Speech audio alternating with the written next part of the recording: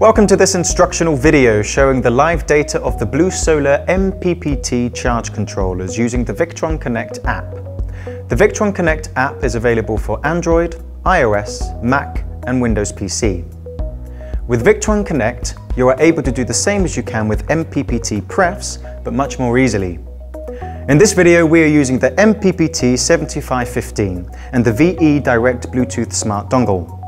We're already connected to VictronConnect. To find out how you do this, please visit our YouTube channel.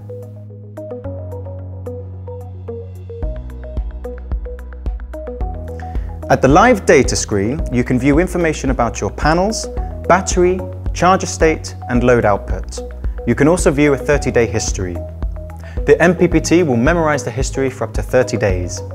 You see a short overview for each day. There is also extra information that can be viewed by swiping.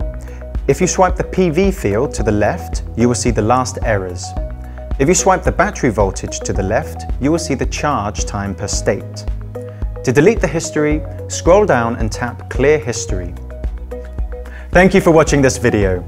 If you would like to know how to change settings in the BlueSolar MPPT charge controllers using the VictronConnect app, please watch the next video.